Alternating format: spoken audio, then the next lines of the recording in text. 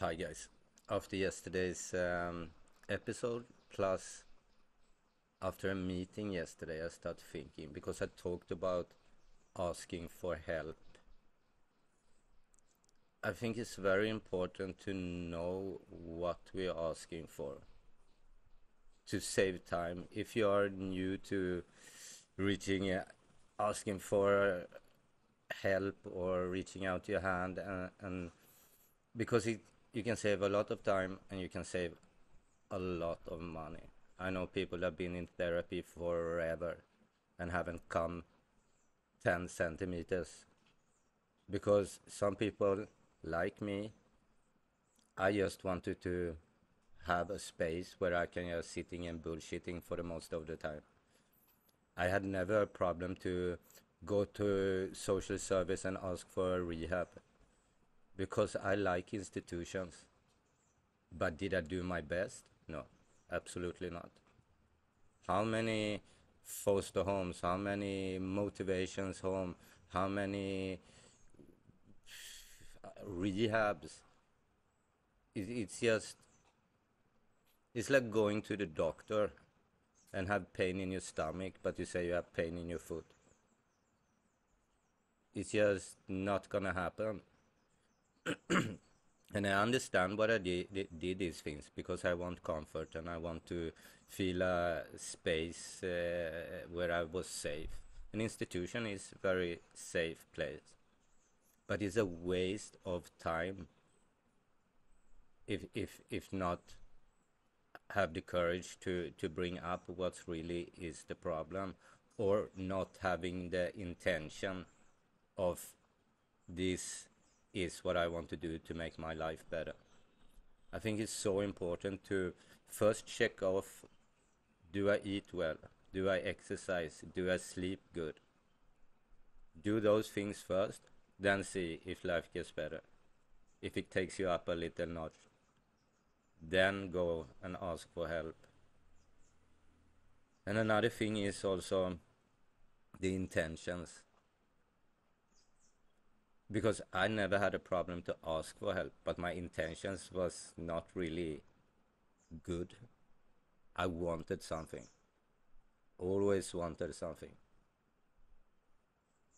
And it took so long time to understand this that I am a lying fucking bastard, and the only thing I want is to take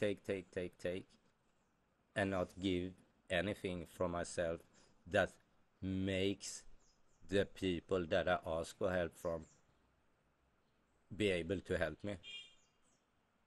It's like I say with the doctor, you have stomach pain, but you go and say that you have pain in your foot, and you get a diagnosis on your lie.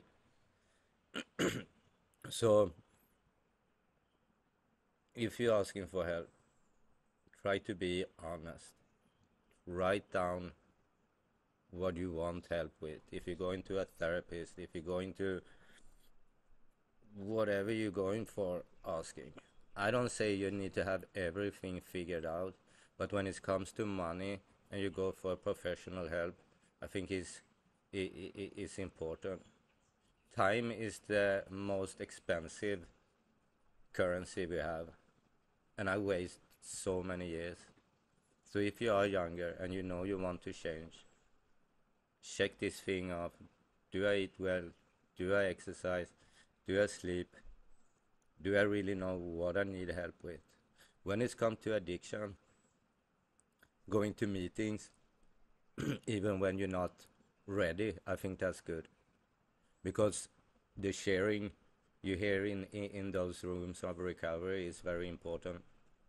And a little seed is is is grounded and start maybe to grow. But it's also important to water that seed. I think that's what I wanted to say because need to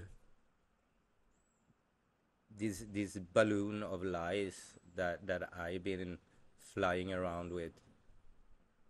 When I took all the air out of that and really been honest about what's going on and this is what I need help, everything just suddenly gets better and better. And I don't say it easy to look at these things. And you can, if you are ready to go to therapy, tell that. Tell that, hey, I'm quite good on bullshitting, but I have this one. I want to look at this problem, my relationship to my parents, or whatever it can be, your wife, your husband, or whatever it is, and start there.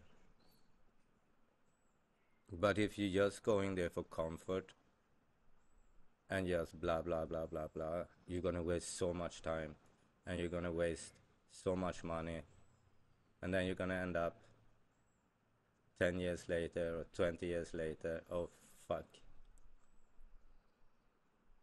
Yeah, that was my reflection from a meeting and yesterday's reaction video with NF.